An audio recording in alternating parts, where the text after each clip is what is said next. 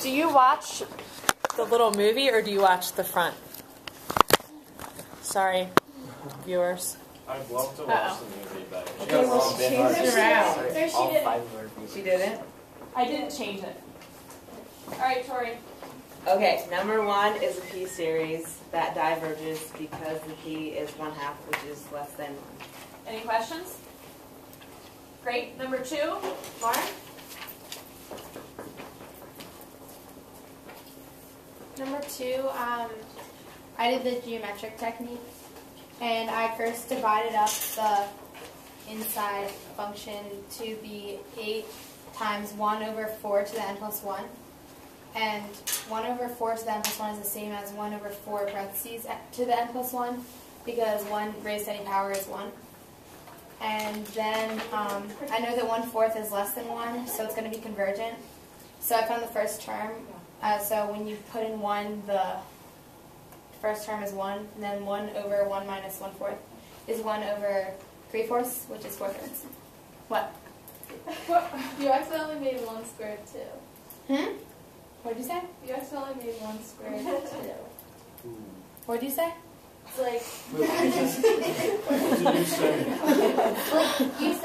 you said 1 to the, because n is 1, so it's 1 plus 1, and so 1 is 1 squared. Can you go up and show her? Why don't you show her, because I think she's not seeing. Oh wait, what did you say? You squared you 1/4 solved for your and made first term. 2 over 16 instead of 1. Like, Oh, my bad. That's embarrassing. So it's just 1 over 2. And not 1. Really, is that what you yeah, said? it's 1/2. Yeah, my fault. Okay. So 1/2 times 4/3. So 2 over 3. Yep. Okay. There you go. Miss Potter, why didn't you tell me that? Ooh. It's okay to make mistakes. Okay, well, thank you, Julia. I thought they said It's 2/3, not 4/3. It's a little Oh, embarrassing. she was right that it converged. All right, number 3, Nate. I better have mine right now, Miss Potter. Yeah, I had so much confidence going into that. Shut down. I really hope that that is not the one thing in your life that's bringing you down. Nate. Come on, Nate. Okay. Number 3 diverges because n is increasing faster than the natural log of n, and if you take the limit of n over the natural log of n, then it's 1 over n, which is n, and that's just increasing. Leave your paper up there. Why can't the series start at 1? Of the natural log of n. Right, and then I can't divide by 0. Okay. It's not just like I picked any number there. There was a particular reason why we had to start at 2 for this particular series. Thank you. Jill? I didn't check the correctness of the value of convergence. I'm so upset about this. Oh, stop it! You guys are like making a mountain out of a molehill right now. What? Jill! I'm just going to be that like this. Okay. Gotta get So, on the paper. wait, did you turn the card around? Did you do number 4? Because if so, you need to put it in the Okay, middle. that's good. My bad, guys. So there was a geometric series, and you can have, it's 1 over the natural log of 3 to the end, but it's the same as 1 over the natural log of 3. Same thing. And so said it converged because the 1 over the natural log of 3 is less than 1. Is that right? Yeah. Wait, what? I thought the natural log of 3 was 1 point. Oh, Yeah, so God. 1, yes. Is this wrong? Point. No, this is right. Oh, it's greater. Does that have to be greater than 1? No, it's less than 1. No, it. It's 1 in 79,000. Natural log of 3 is greater than 1. No, I know. Now think about it. What Greater is than E, 1, but but 1 what does... divided by something Oh, yeah, greater than yeah. 1 is less than 1. Yeah, you're fine. Why is the natural log like I mean, I think I did it right. No, you're right. You're right. Am I good? Yeah. Can we stop and clarify the issue? We need to decide what thing we're looking at. Are we looking at the natural log of 3, or are we looking at 1 divided by the natural log of 3? 1 divided by... Yeah. 1 divided by the natural log of 3, and we're trying to determine whether that is greater than or less than 1. That is less than 1. Thank you for checking with the calculator. So that's less than 1, which means that it converges. And then to find the sum, I did the first term, which was the because first term was 1 over 1 minus the natural log of 3, and then 1 is the same as the natural log of 3 over the natural log of 3. So then subtracted those, got the natural log of 3 minus 1 over the natural log of 3, and flipped it because I was dividing by. Okay. Does that make sense? We forgot how we did the first term with 0 instead of 1. Yeah. So really, what is the first term here? 1 divided by the natural log of 3. Sorry, guys. If the index had been 0, would Jill's answer be correct? If the index was 0, would her answer be correct? Yes, because the first term would be 1. But the first term in this case is not 1, it's 1 divided by the natural log of 3. Because the index is 1. Can somebody show correct work? Julia's got that. Oh, you're on it? Yeah. Okay, when we're done, do you want to go ahead? Anyone still need the advanced placement information for ordering a test? Raise your hand if you need it. Okay. Probably seen those stuff. All right, thank you. You're welcome. Brad, number 5. What's that? Ooh. Alright, so for this one you use the nth term test, and since they both have squares in the exponents. What? It's not equal to 0, so it's divergent. Wait, really? Yeah. Okay, what no, leave it up there, and you need to fix it so we can see the problem. What converges? Oh, I did sequence. The sequence converges to negative 7, 6. But if the sequence converges to negative 7, 6, what does the nth term test tell us? Divergence. Diverge. Did you change your answer? Not yet. Did you change it from what you originally had on your paper? Because I wouldn't have asked you to go up if you had the wrong answer. No, I didn't change it. No, I doubt that. I had that.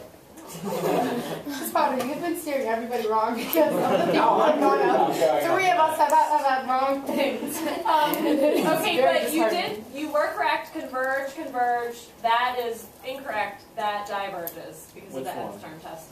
This one? Number 5. Number 5. The sequence converges to negative 7, 6. Okay, and that's great. If you wrote that the sequence converges to negative 7, 6, that's awesome. But that's not what we were trying to find. True. Yeah, true. So the answer is because. It's not 0. And what test is that? I'm sorry, and I did that on your birthday. Whoever's not going to do this. Yeah, now Mark having the truth.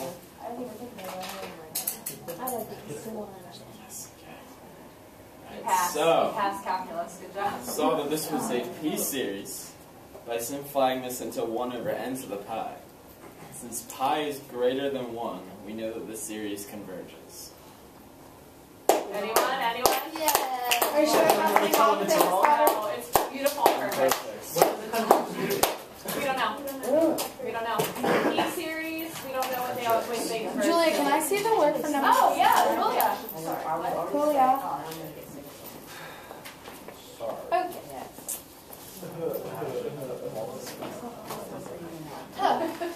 Okay. Oh my lord. Here's the work for number 4. You just have to make sure you do your arithmetic right. What is arithmetic? Did you just say Algebra? what's arithmetic? No. I feel like if it was this complicated, this was a pretty complicated problem. That we could just, can I write something on your paper? Sure. We could probably just, like if you're taking the AP exam and this is a non-calculator for your response, you had better leave it like that. I don't want to see any work that you're going to mess up. Just leave it. It's fine. It's the responsibility of the grader to figure that out. Any questions? All right, so are we feeling a little bit better about series and determining whether they converge or diverge? that's This time I watched it for like last night. Thank you so much. Homework. Number 2, converge or diverge? Diverge. Number 4, converge or diverge? Converge to what number? 8. Okay. Number 6, converge or diverge? And Can we go over number 7? what? What did you say? Yeah, 8 equals to it. Yes. 8 equals to I it. said 3.75. Ben, people think you're fat? Yes, people think I'm fat. So that would be 1 plus 1 to Yeah. Alright, here we go. Here's number. What number? 7. What was the answer? Again, for the 7, 3. Oh my god. I failed you all. See, now you can't tell. Okay, I won't yell anymore then, because I've never yelled at anyone. I got it right.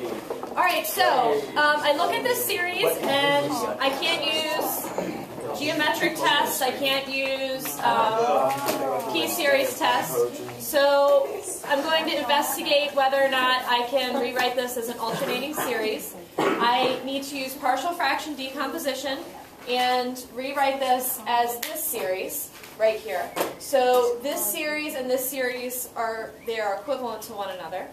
And after I do my partial fraction decomposition, I start listing some terms to see if in fact this series is going to telescope down to a value.